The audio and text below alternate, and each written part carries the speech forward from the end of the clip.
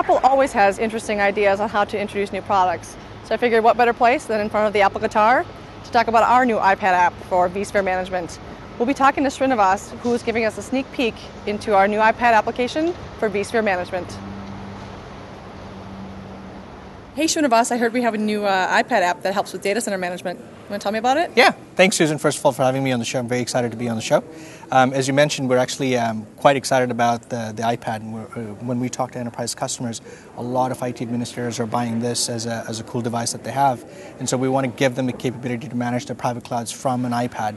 And so we're working on a virtual center interface for iPads. Fantastic. You know, I actually talked to a customer a couple weeks ago who said, I want everything on the iPad. Yep. The more portable you can make it, the easier I'm going to be able to adopt it, the faster we can integrate it. So I'm excited that we're going to have something to be able to offer them. Maybe we could take a look at it? Yeah, definitely. Fantastic. Happy to show you. So Susan, here's my iPad, and I've installed VMware Virtual Center for the iPad app. Let me click on the app. Once I've run the app, I'm going to log in. And once I log in, it gives me the capability to manage my entire data center from an iPad. And unlike the Virtual Center for Windows application that is currently in the market today, we've started from a clean slate and said, listen, how would somebody manage the data center from an iPad, where the iPad is much more gesture-based, it's touch-based, so you don't have a keyboard, you don't have a mouse, you don't have right clicks. So we started from a clean slate and developed an interface that we think is really optimized for how people actually use their iPads. Great. So here it shows you the list of all the servers that are being managed by this Virtual Center. Looks like you've got about a dozen of them on there. Yeah, this is stuff that we play with all day.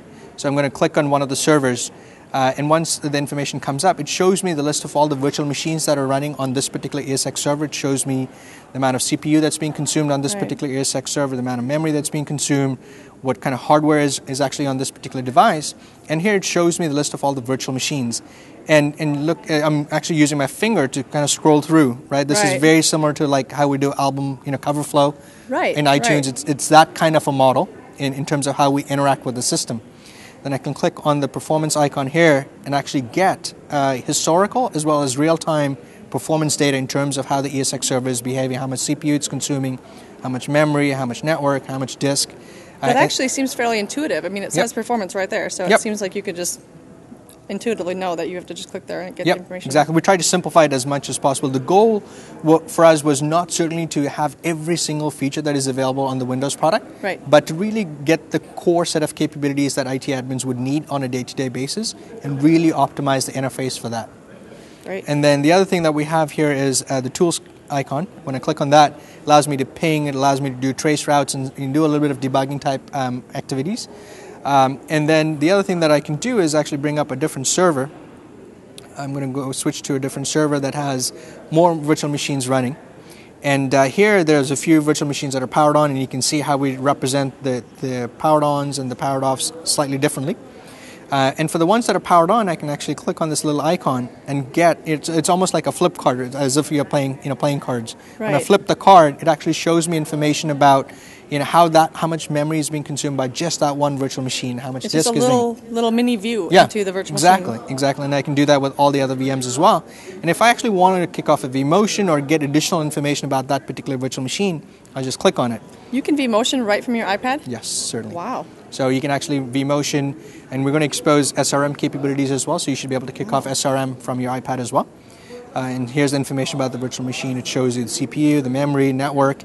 If I go to the Info tab, it shows me more information about the virtual machine. It tells me what guest operating system is running, what the IP addresses are, what the latest events are. Oh, wow, yeah. It shows me all that information. So it gives me a very good view in terms of what's going on in my data center. Absolutely. It seems like most of the things that an administrator will need right at one screen. Yeah. So, I mean, we're pretty excited to bring this because we're seeing a lot of IT administrators play with iPads, and our goal is to make sure that they can actually manage the data center from any device that they have. And we're seeing IT administrators use phones, they're starting to use iPads, they obviously have a PC, and we want to give as much power to them no matter what device they're actually using.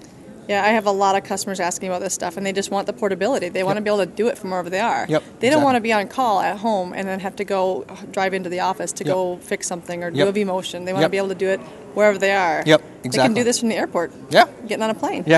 So we're pretty excited to bring this out into the market.